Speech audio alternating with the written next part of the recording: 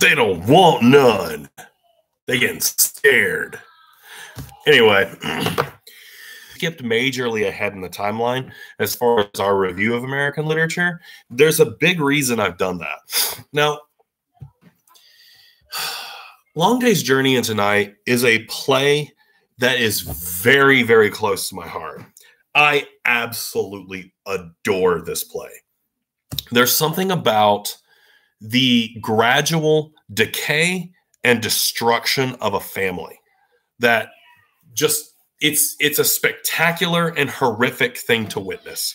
Now, Long Day's Journey into Night also is really interesting for a couple of reasons. We're local in Brunswick, and I believe Eugene O'Neill, the writer, actually lived on St. Simon's Island for a while, which is kind of a nifty thing. I think there's like a museum down there about him.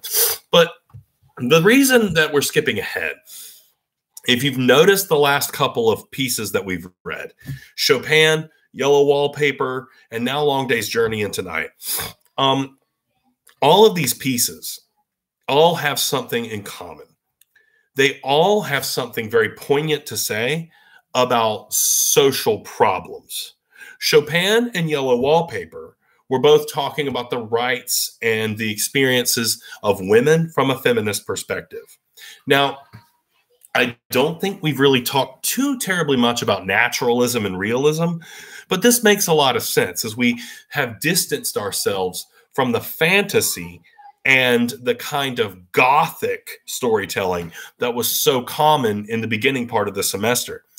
Now it's as if Americans have begun to be hypersensitive to the world around them. Now, I don't know if I ever talked with you guys about this in the American Lit class, but this is a foundation of something that would eventually become what has been known as social justice warriorism. A lot of people view poetry and literature as something that's supposed to call attention to the problems of the age. We're supposed to look at injustice. We're supposed to look at societal issues, explore them, and look for ways to rectify them. For me, solutions almost should never be present in literature, though. Literature is about communicating the experience, right? Creating more empathy so that we come to understand each other's pain more and more. And that's something that might come up in a test question, because I really like that view of literature, that when literature starts to suggest solutions to problems, it has a tendency to become more politics and philosophy. But literature really should just call us to feel. And none of this is coming from a textbook. This is all my personal opinion on how literature operates and what it does. So for me, I'm not a big fan of when my literature is being prescriptive and trying to solve problems. I want it to communicate to me what the problems are and help me identify and commiserate with the people who are suffering under those circumstances. Now, Chopin and Yellow Wallpaper do that very well. We end up in the shoes of people who suffer under oppressive systems. Now, Long Day's Journey into Night brings us something symbolical. In this case, it's not necessarily the societal structure that is being... Oh, man, it says my connection is unstable. Did it cut me out? I guess I'll just soldier on. So... what the problem is in Long Day's Journey into Night is much, much more complex, a little bit more on the side of philosophical, but it's saved by the fact that we never see any real solutions to this. Long Day's Journey into Night is a study of mental health issues, physical health issues, and addiction. Addiction being the most prominent. Now, I've gotten into arguments with several other instructors over this play before, because for me, the real banger, the real kick in the butt with this play, the thing that hurts the most, is something that's hard to describe. And a lot of people disagree with me on this point. For me, what makes the experience of this play so painful and poignant is that I see the characters in the play still caring for each other. if you have a family that's stuck together in a room and they're all basically tearing each other apart out of just a gross badness that affects them all, if they are all basically just evil demon goblins just ripping into each other, it's a lot less tragic because there's no one there to identify with. But for me, every single player, every single character in this play seems to legitimately care about the others. That's what makes this tragic and what makes it painful. And again, a lot of people have disagreed with me on this point because they think that this family is too far gone. A lot of other instructors feel that this family is completely and totally psychotic, completely and totally manipulative, and there's no actual love there at all. I am not sure that my claim is 100% defensible, but that's one of the big things that I've gotten in arguments with people with about this play. Now, let me introduce a few historical items to consider as we walk through this. One, Edmund. Edmund has consumption. Now, this play is remarkably timely in this regard because Edmund's consumption is a very aggressive, very debilitating disease. This disease gets in his lungs, and it's incredibly difficult to overcome consumption, also known as tuberculosis. Now, you have to understand that at this point, for a lot of people, tuberculosis was practically a death sentence.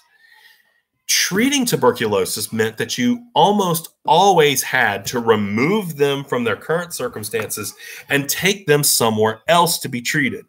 One of the things that was generally considered a good treatment for consumption was a change in climate. So if you are, in a humid area, they would want to take you up into the mountains. And the sanatoriums that they discuss within the play were usually hospitals that were built high up in the mountains and where there was a nice dry, cooler air. And you would stay there anywhere from 6 months to maybe even more than a year. And they would feed you really healthy food. And that was considered to be the best way to overcome this disease.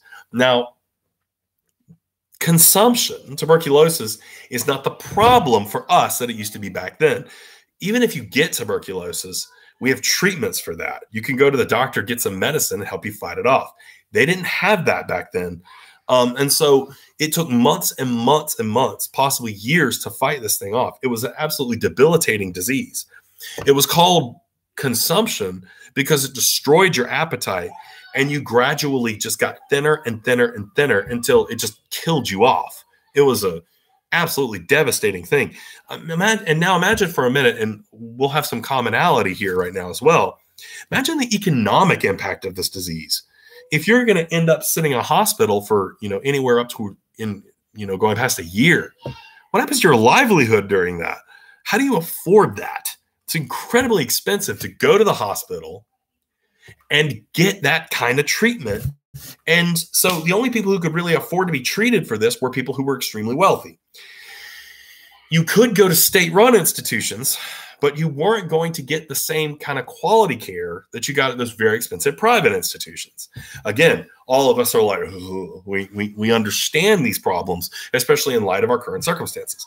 So the very beginning of the play has us, Edmund is sick. And for like half the play, we don't want to face the fact that he probably has consumption. Now, this causes a great deal of the anxiety in the first part of the play. Once his diagnosis is confirmed, everything spirals out of control. Now, the Tyrone family is an amazing cut of family dysfunction.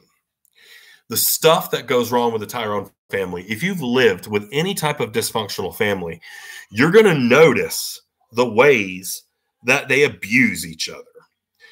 The patterns of abuse are incredibly universal, so that it's hyper realistic and honestly, I don't like to use the word trigger very often, but it can be triggering for people who have been in families that were abusive.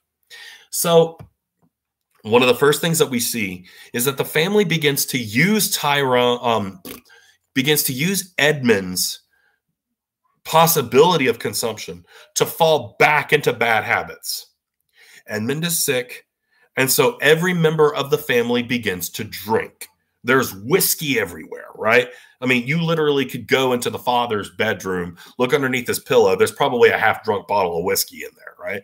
So everyone is beginning to drink, even though they know they shouldn't. They know they can't handle their drink, but they're all like, look, this is a bad time.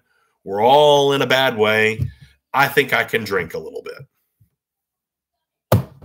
That's one of the first issues that you run into. Edmund's sickness is an excuse for every single member of this family to fall back into their worser selves. Now, it's worse for Edmund because Edmund has been told to cut the red eye. It's one of my favorite. I used to do a reading quiz on that. What do they refer to? What are some of the nicknames they refer to with the whiskey? The red eye is what Jamie calls it. Edmund's not supposed to be drinking right now, and yet he keeps drinking because he's trying to deal with the reality of this thing that's haunting him. Now, my favorite part of this play, and there's so much interesting stuff that kind of come out. The very beginning of the play has hints that the mother has started doing something as well. Now, you guys have all finished watching the play. Of course, her drug of choice is not drink, although she does drink as well. She's addicted to morphine. She's addicted to morphine. Now, she disappears upstairs. This pattern is established. She's using Edmund's sickness as a justification to begin using morphine again. I can't handle this. I need my medicine. I need this thing to help me cope with my son's sickness. This family has found an excuse to go back into the horrible things that have destroyed them in the past. And meanwhile, Edmund is sitting here sick with tuberculosis, and he's the one who's having to try to keep the family together. How horrific a role that Edmund has to do that. Now, in recent years, I've gotten very interested in the psychology of narcissistic personality disorder and the weird ways that that expresses itself. This is a family almost made completely of narcissists. They're not necessarily so concerned with Edmund's well-being. They're concerned with their own, and they're hypersensitive to the need that they need to protect their well-being. So for Jamie, his older brother, and for the mom, that translates to drug use. I need to drink to protect myself from Edmund's sickness. I need to start shooting morphine again in order to protect myself from the emotional impact of Edmund's sickness. For the father, he starts drinking as well. But for the father, it actually expresses itself in a different way. The father begins to be miserly. Money is the thing that helps him feel protected. That sense that he is, protecting himself financially. And so for Tyrone, the sickness of Edmund means that he needs to guard his money. He does not want to send Edmund to an expensive sanatorium. He does not want to send Edmund to a good doctor. He wants to get as much money out of this situation as he can. Now, these coping mechanisms are actually the thing that causes the disintegration of this family. This is the thing that starts to really spiral everything out of control. Who is the person who has the right to be emotionally distressed right now? Maybe that's not the most proper way of thinking about this.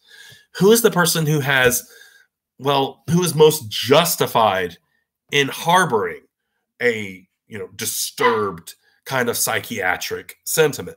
It's Edmund. Edmund is sick. Edmund is facing his own mortality. And yet he's in competition with the rest of his family for the right to feel that psychiatric disturbance. Do we do this in our everyday lives? Do we take other people's pain and suffering as an excuse to kind of self-obsess ourselves? Rather than cover this entire play in one video, I thought it might be kind of a cool idea to break it up into several. And this will let us sort of walk into the novel in the next 2 weeks so that we'll have some time to kind of digest this play. For today, I want you to look back on your own life. And I want you to think very carefully. When have you used the suffering of another person to put forward your own selfish needs? I'll go first. And I have to kind of think about this. Maybe not right now. I don't want to live stream my own Mr. Bailey confessions. But I will participate in the discussion forum with you. This does not make you a bad person. This makes you human. We use the suffering of others to be selfish ourselves. And this is what literature should do. It should help us connect with these sides of ourselves that we might not necessarily be so prepared to confront. Now, I'm going to end this here. This was live streamed, which is kind of cool. I'll post the discussion, and I can't wait to see what you guys come up with. Cool beans. Hey, AJ, comment on my videos. You'll be very happy. This is AJ Styles, by the way, the greatest wrestler who ever lived. Yeah. Go away, David. Oh, God, I thought I ended it and I snorted.